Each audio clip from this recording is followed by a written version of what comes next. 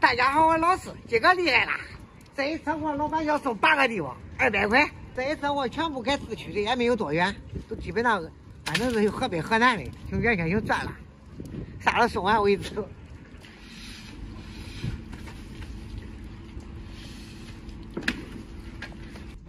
第一家送完了，走，送第二家去。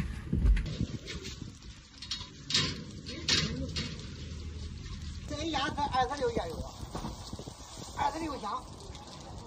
这一趟还不赖，26烟货给他谢谢，老板还给个13块钱，够吃饭的。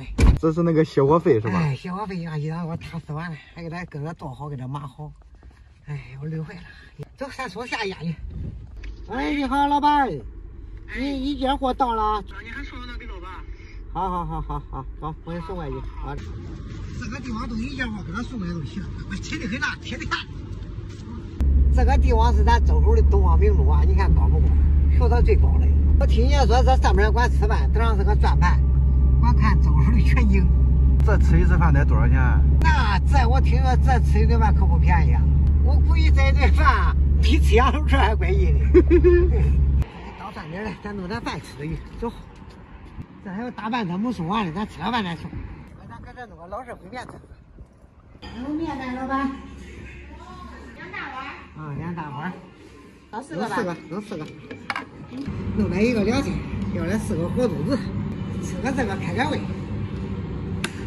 主要是喝这个汤的，喝这个水的，这营养价值最高了。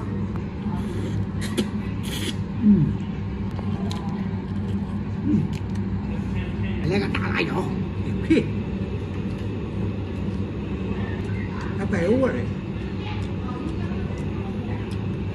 面来了，这一看都是老实的。再扒着再2天。现在人都没吃饭，饿坏了。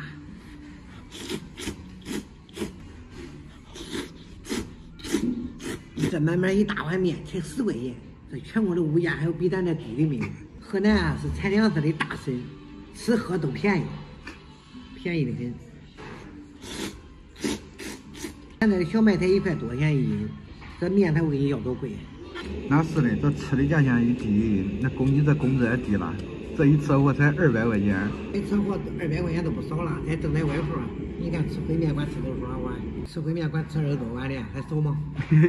那这样一说还不少啊。咦，可得，吃的是大包，走，赶紧送过去。时间一紧，任务重，走，出发。